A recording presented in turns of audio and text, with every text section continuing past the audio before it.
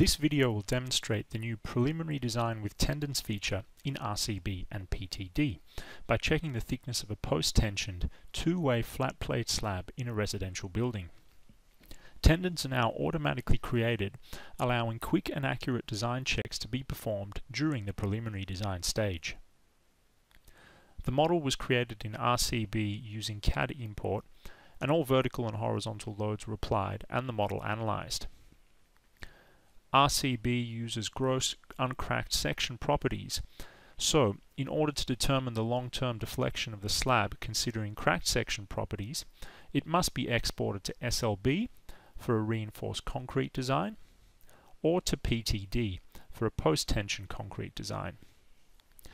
The existing batch export and run feature allows the user to export multiple floors in bulk to SLB and or PTD, launch and run SLB or PTD in the background automatically, and view their results in RCB.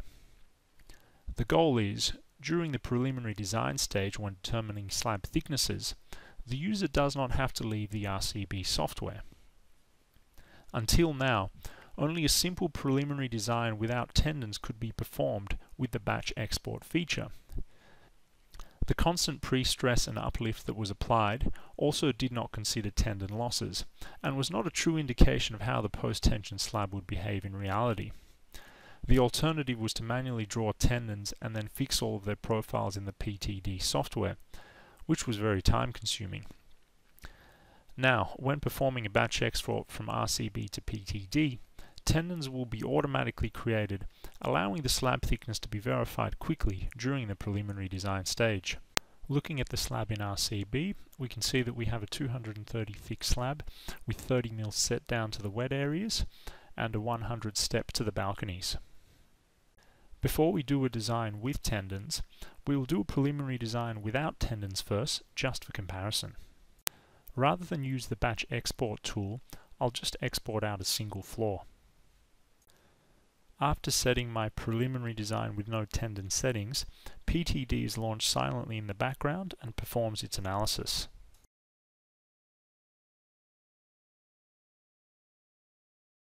With the preliminary design with no tendons finished, we can view the PTD calculated KCS long-term deflections in the RCB software. These are considered to be an idealized best case, as a constant pre-stress has been applied along with a constant uplift, which we won't be able to achieve in reality. Losses also are not considered. To get more accurate results, tendons must be added to the slab. The tendons are automatically added based on the auto tendon settings. Tendon spacing, strand size, and number of strands are chosen to give a desired pre-stress. Note, the P/A value shown here is only indicative. The true pre-stress, considering varying uplift, restraint, and losses, will be calculated when the slab is analyzed in PTD.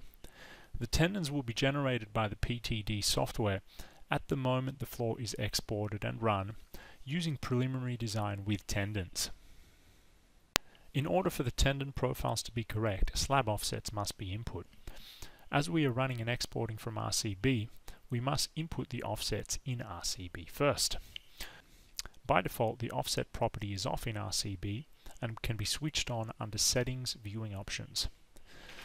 The slabs can be flattened by setting a zone as master and aligning the top or soffit of the other zones, as shown here for the wet area.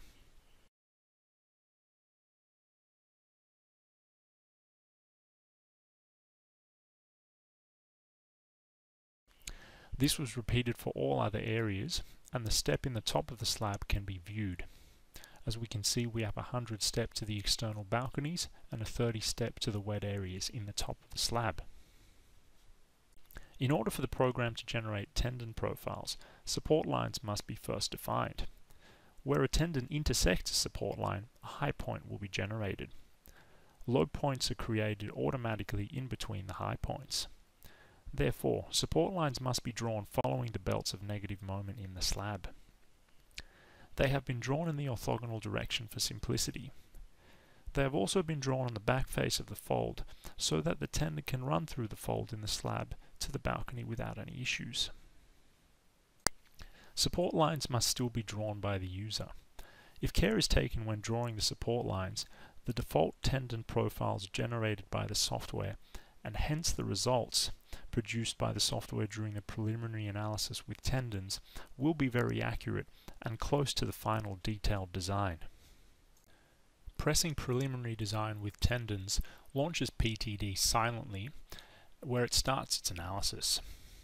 It is at this point that the tendons are automatically generated based on the size and spacing that was set previously in the auto tendons input.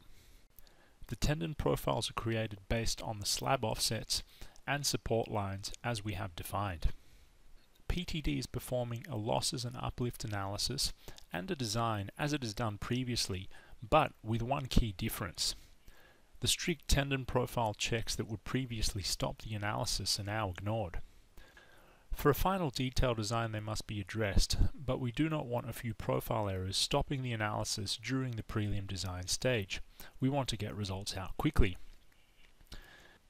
We do not want too many errors, however, as we want the results from this preliminary analysis with tendons to be close to our final detailed design. Hence why care must be taken when drawing the support lines. After the preliminary analysis with tendons is complete, the tendons that were automatically created can be viewed, as can the PTD calculated results. As we can see, the automatic copying and clipping of tendons has caused some of them to run through voids, and some to run through the shear core. However, this did not stop the analysis. Any uplift generated in the tendons running through voids will be ignored and will not affect the results.